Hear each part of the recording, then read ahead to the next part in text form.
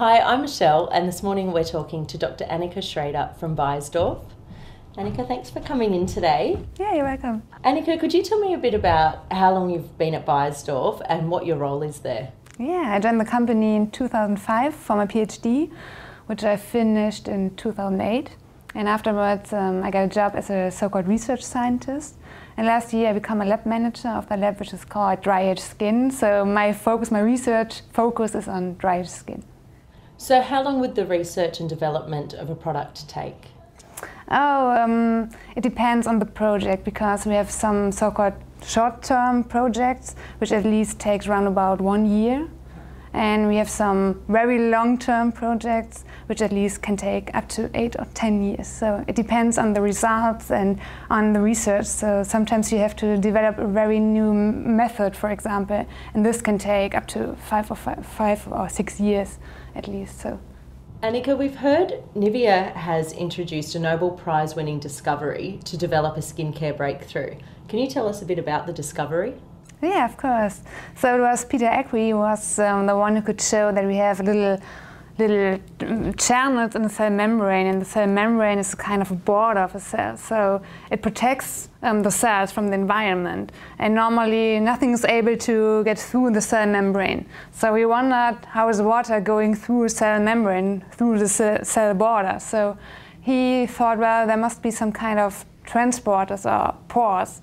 Yeah, and he could show that there are water transporters, and he could show this in 1998. So where does the water come from?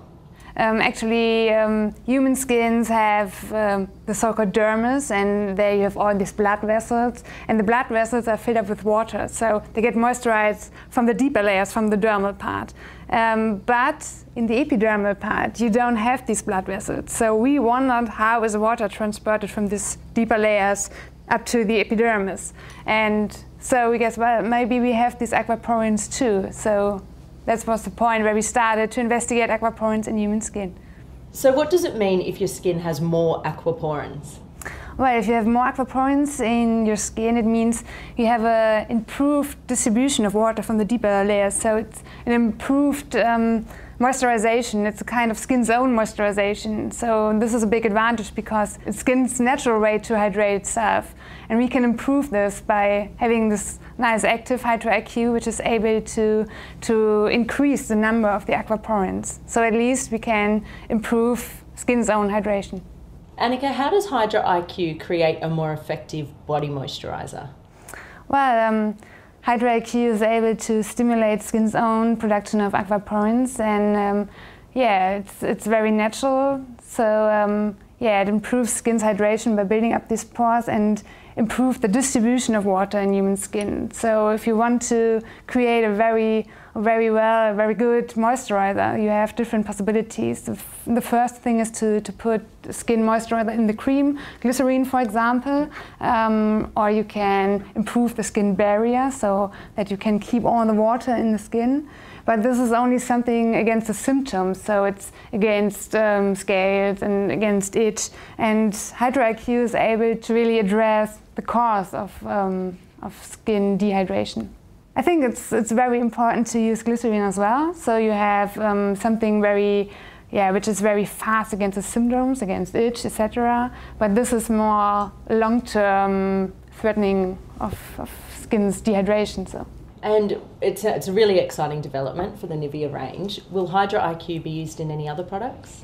Yeah, of course. As you can imagine, it is so an important discovery to figure out that the skin has these aquaporins, and we have an active to improve the amount of aquaporins. And I guess you can imagine that for every product which deals with skin moisturizations might be very interesting. So I guess there are some projects to come. When women use NIVEA's moisturizers that contain Hydra IQ, what changes can they expect to see to their skin, and in what time frame?